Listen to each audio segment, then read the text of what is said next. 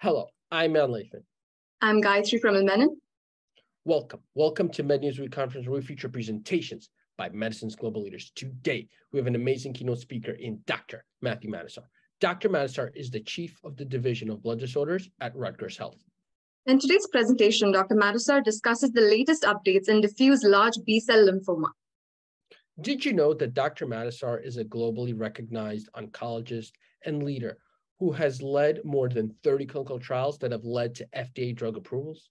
He's also the former medical director of Memorial Sloan Kettering's Bergen branch and the recipient of multiple national awards, including the Hematology Attending Teaching Award at Memorial Sloan Kettering Cancer Center and the John J. Kenney Award from the Leukemia and Lymphoma Society.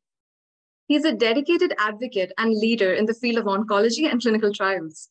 So let's tune in. Let's tune in and learn from this great global leader.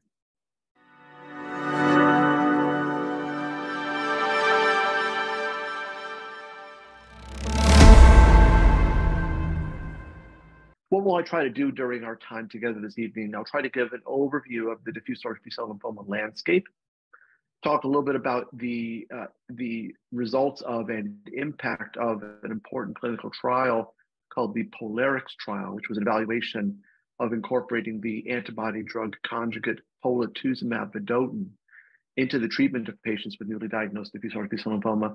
And then I'll end just with a little bit of a preview of work that we are working on trying to move the field forward further. Always helpful just to frame these discussions with a case, because this is about patients and not about just the science. So here's an example of a patient, 46-year-old man, presents without a history of comorbid illnesses. His presentation was such that he noticed painless groin adenopathy, along with the relatively prompt onset of fatigue. He presented to medical attention, underwent body imaging that revealed diffuse adenopathy, as well as bilateral renal masses and a liver mass. He went to get an FDG PET scan, which demonstrated that these findings were homogenously and quite highly FDG avid. Blood tests were performed, including a markedly elevated LDH. He was appropriately referred for a surgical biopsy of one of his peripheral lymph nodes, and that biopsy revealed the diagnosis of non-germinal center diffuse large B-cell lymphoma, with a typical immunophenotype for that illness expressing CD20, which is a marker of B-cellness. CD10 was not expressed, that's a marker of germinal center nature. MUM1 was expressed, that's an activated B-cell marker. And genetic testing, FISH testing, was negative for translocation of the MYC gene. So the question posed to me and thus to you this evening is, how should such a patient be treated? So to take a step back, let's talk a little bit about diffuse large B-cell lymphoma. You know, this is a varied audience, and I apologize if I take some things for granted, but just to make sure that we're all on the same page, diffuse large B-cell lymphoma is the prototypical aggressive B-cell lymphoma.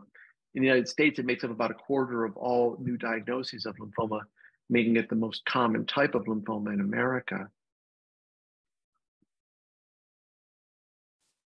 And we know that diffuse large B-cell lymphoma is not one disease, but rather should be thought of as a number of different biological subtypes that all get treated under this rubric, under this umbrella of diffuse large B-cell lymphoma. And historically, we've subdivided diffuse large B-cell lymphoma by what's called the cell of origin, dividing it into these three relatively crude categories of activated B-cell, like germinal center diffuse large B-cell lymphoma, and then primary mediastinal lymphoma as a separate entity. PMBL, or primary mediastinal lymphoma, really has genetically a lot of overlap, both between regular diffuse large B-cell lymphoma and Hodgkin lymphoma. It is really quite a different illness. But we've long known that at least prognostically for patients with newly diagnosed large cell lymphoma, the cell of origin does have an impact, with activated B-cell phenotype conferring an inferior prognosis as compared to germinal center large cell lymphoma, both in terms of progression-free survival as well as overall survival. And this has been seen consistently in the literature, both before rituximab became available and after. It's probably fair to say at this point that we know that this classification is really crude and lacks nuance, and we can do better. And there's a number of different ways that you can classify diffuse B-cell lymphoma more elegantly by individual biological subtypes. And the LymphGen classification is perhaps more popular right now, where you see that we are able to divide it into 6 biological categories. that distribute it unevenly among the GCB, ABC, and unclassifiable subsets. You could also do cluster analysis. And really, as we move away from classification towards individual genetic lesions that we understand are represented in and drive the underlying disease biology by the subsets, this is where the field is going to take us as we think about increasingly targeted approaches to this and other forms of lymphoma. Unfortunately, we have a lot of sophistication around the biological subsetting of patients. That doesn't always translate, at least historically, to differences in our therapeutic approach to patients with newly diagnosed diffuse large B-cell lymphoma, because at least, up until last year, kind of all roads led to Rome. And if you had the ability to receive it and were an appropriate candidate for such treatment, usually you were getting treated with R-CHOP chemoimmunotherapy with minor exceptions to that. So how do we think a little bit beyond the one-size-fits-all approach? It's worth pointing out, of course, that when we talk about R-CHOP chemotherapy for 6 cycles, which is the historical standard, we know that there's patients who may have other approaches, and we know now quite well that patients with early stage, limited stage diffuse large B-cell lymphoma don't necessarily need such extensive therapy. And very nice work done previously, including by my friend Dan Persky, has demonstrated quite clearly that 4 cycles of chemoimmunotherapy with R-CHOP is certainly appropriate and sufficient for many patients with early stage large cell lymphoma. This was shown very clearly as well in what's called the FLIER trial, which randomized patients who were younger, had early stage, low international prognostic index, age-adjusted score, and did not have bulky disease, and randomized them to what was then the standard of care of 6 cycles of R-CHOP or 4 cycles of R-CHOP with 2 extra doses of rituximab. Editorial note, nobody ever gives the extra 2 doses of rituximab in real life, but this was done to satisfy regulatory considerations. And what we learned from FLIER is that very clearly for these low-risk early stage patients, there is really no demonstrable benefit to speak of by pushing into that 5th and 6th cycle of R-CHOP chemotherapy. You could say, well, who cares? It's only 2 more cycles of chemo. That's not a big deal. Easy for you to say, you're not the one getting it. And we also know from very nice work done by my friend Talia Salt and others demonstrating that that incremental 2 cycles of R-CHOP chemotherapy, which carries with it 100 milligrams per square of doxorubicin, does increase your lifetime risk of cardiac complications, including congestive heart failure and cardiac morbidity and even mortality. So less is more. And if you can get away with 4, give 4. Other areas where the R-CHOP 6 one-size-fits-all approach hasn't been so obvious or so relevant, so true, is in care of patients who are older. We know that older patients have very different tolerance of full-dose R-CHOP chemotherapy. And historically, we've, as a country in the United States, been very heterogeneous in our approach to the care of patients over the age of 80, in particular, with diffuse large B-cell lymphoma. Historically, some have said, well, we know that they can't get full-dose R-CHOP chemotherapy, so let's go light. Let's not treat, or let's give chemotherapy without anthracycline in the form of CVP. And it's very clear that when you look at patients who are undertreated for their diffuse large B-cell lymphoma over the age of 80, that they really do have a worse prognosis. You could say, well, that's historical data. Maybe there's some confounding there. Maybe those patients are being treated so lightly because their comorbidities are forcing the oncologist not to give definitive treatment. But even when you do the best that you can with multivariate analysis, the only thing that emerges in terms of prognostic favorable for older patients being treated for large cell lymphoma is being treated with R-CHOP-like therapy. It reminds us, of course, that when we approach patients with an aggressive B-cell lymphoma, we always have to apply basic principles, which is that approach a patient as if they are curable until you know they are not curable. And if the disease is curable, and diffuse large B-cell lymphoma is definitely a curable illness by definition, we have to do our best to maximize the chances of cure while at the same time minimizing short and long-term risks. So how do we go about that minimizing risks? One way that we can do this is by attenuating the dosages of R-CHOP chemotherapy, administering what is colloquially known as mini-CHOP. Now, mini-CHOP, as you see in the box here, is a lowering of standard dosages, cyclophosphamide from 750 to 400, doxorubicin from 50 to 25, and so on. This is not, in truth, an underdosing of patients, and very nice work that has been done previously has shown that the actual tissue exposure in older patients when you use these attenuated doses is actually equivalent in terms of calculating the actual biological area under the curve for these drugs because of the changes in metabolism that are associated with aging processes, such that giving these doses is really physiologically delivering appropriate and full dose therapy. And when you give mini-CHOP to patients who are over the age of 80, we see that outcomes are not absolutely terrible, with a 2-year overall survival of 60%, a 2-year PFS of 47%. This is a starting point for this patient population. What else could we do when we think about how to take care of older patients? We know that not everybody over the age of 80 is created equally. We know that age is a very poor marker for fitness or frailty. And when you look at older patients and you divide them on a basis of a simple geriatric assessment, this is not a half an hour rigorous academic evaluation. This is very quick and practical clinic evaluation that you can stratify patients prognostically quite stunningly into high, medium, and low risk simply on the basis of frailty, reminding us that we really have to look at our older patients, not just at their driver's license, but actually look at the patient in clinic review. What else can we do to make treatment for older patients easier? It is very important to remember that the concept of pre-phase chemotherapy is fundamental to care of older patients with aggressive lymphoma. Pre-phase is a way of saying to give a little bit of light treatment immediately prior to the first cycle of true induction chemotherapy. And different styles of pre-phase exist. Some people do prednisone alone. Some people do prednisone and a single milligram fluoxetine. People in more resource available environments may choose to do prednisone plus a dose of rituximab. Be that as it may, it's something light in an attempt to do a little bit of disease debulking, try to address some of the underlying disease-related symptoms and improve performance status. And by doing this immediately prior to, like a week or 10 days prior to starting the first cycle of chemotherapy, you can improve performance status, you can improve drug tolerance, and you can actually measurably improve treatment-related mortality. We often tell our patients, well, in the broadest of senses, there's a cumulative nature to chemotherapy, that the last few cycles are the worst because it adds up. But we must also remember that the treatment-related mortality in older patients is highest with that first cycle because patients are sick from their disease. This is a new treatment and a stress to their system. So we can see that cycle 1 treatment-related mortality is visibly reduced when you're able to successfully institute a pre-phase chemotherapy program.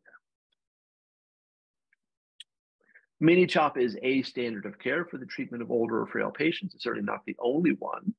And one of the limitations of mini-CHOP, of course, is that it still has H, it still has doxorubicin, which can still confer some measure of cardiac risk. And certainly we know that other cardiac comorbidities are more common as we age, and seeing moderate to severe cardiac dysfunction in older patients with large cell lymphoma certainly happens.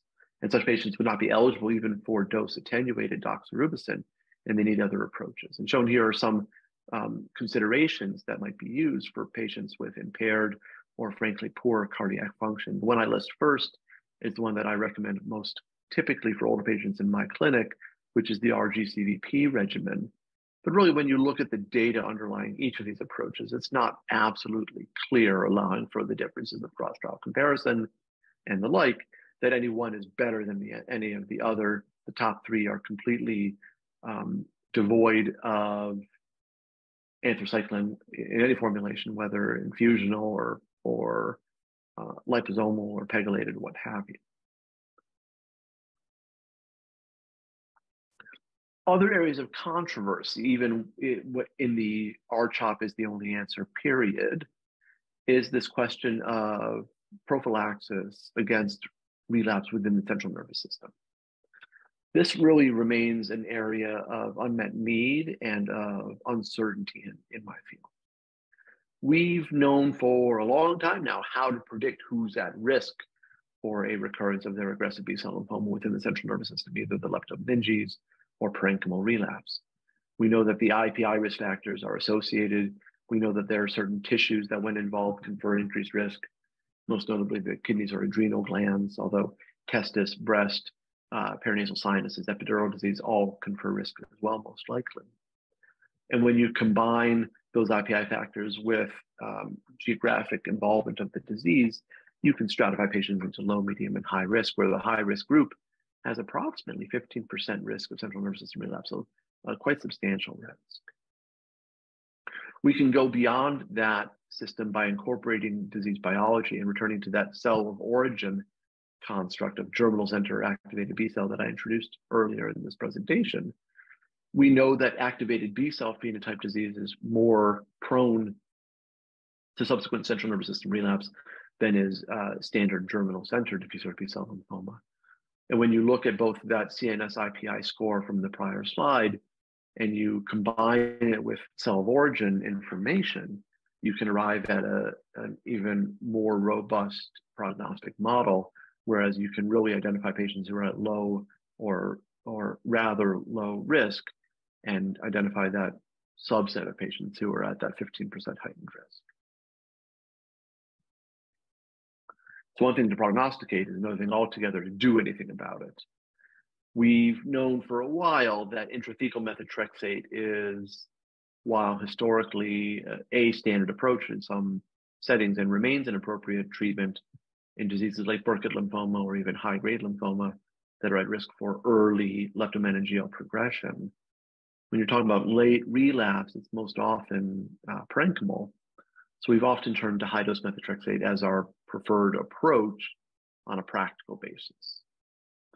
We do so admitting, and I admit to you here tonight, that the data underlying this practice is at best mixed.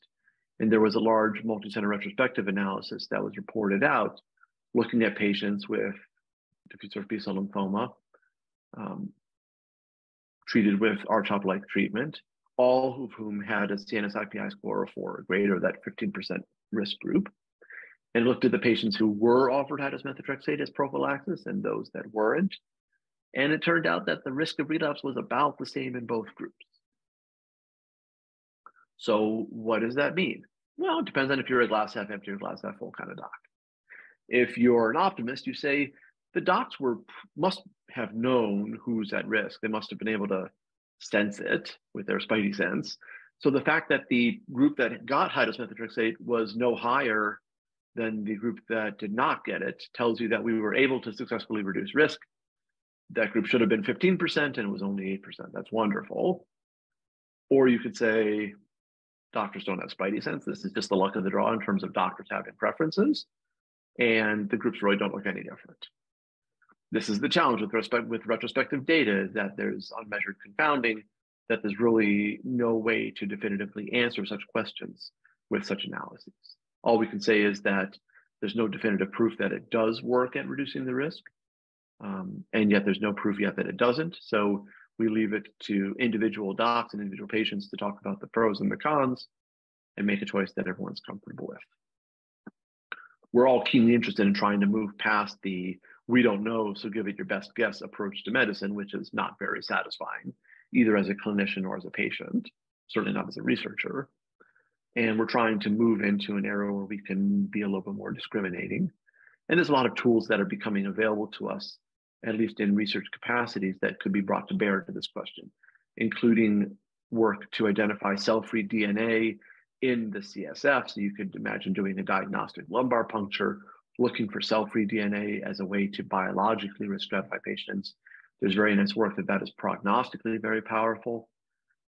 Whether we can use that type of insight and data to guide interventions, and whether we have any interventions that could successfully reduce risk, remain very important questions and priorities in the field. So for the longest time, yes, older patients, we have attenuated programs, we have questions of central nervous system prophylaxis, but by and large, for the majority of patients, up until the most recent of days, whatever the question, the answer was R-CHOP. So the question is, can we beat it? And historically, the answer has been nope.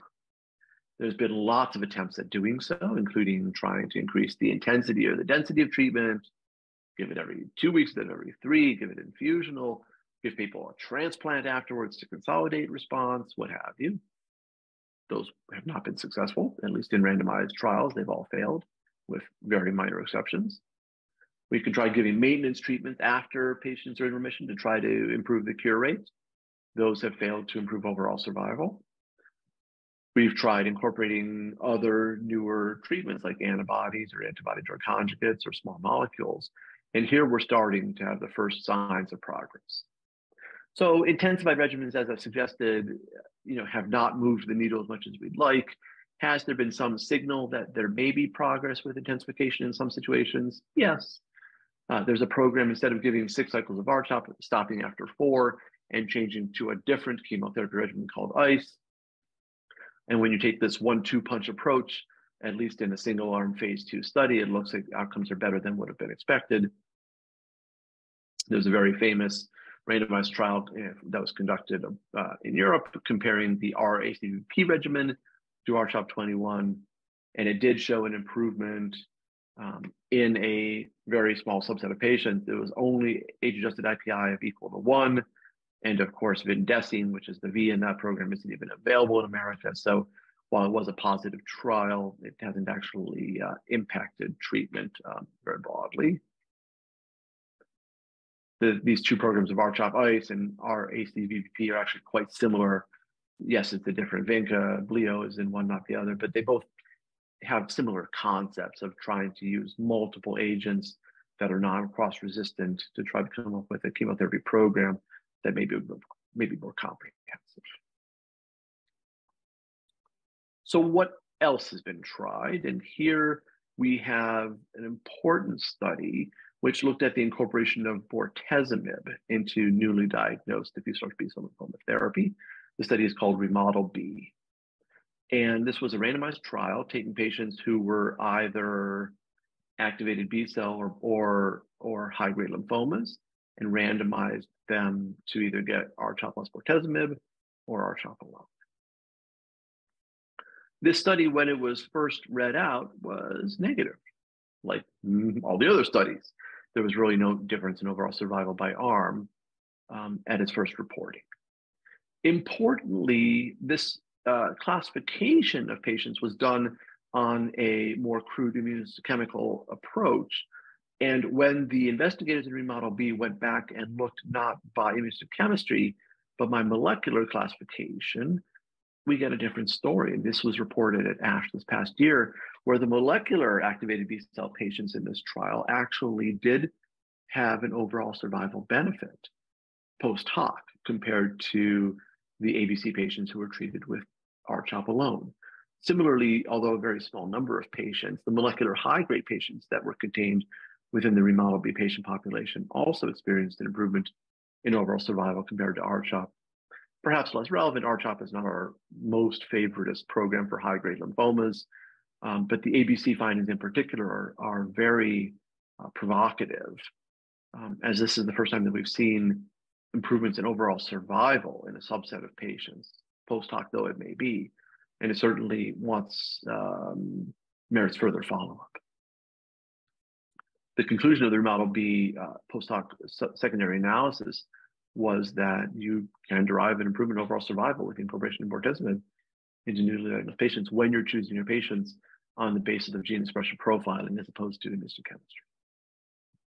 So are we seeing an evolution of standards? For the longest time, other than the advent of R-CHOP now over 2 decades ago, there's really been no substantive progress in the field up until maybe REMODEL-B and certainly the addition of polatuzumab, which really does, for the first time, substantially challenge the R-CHOP standard of care.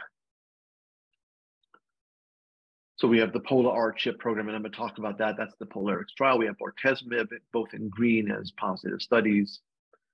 The red studies here are all negative, and blue are studies that are ongoing and important.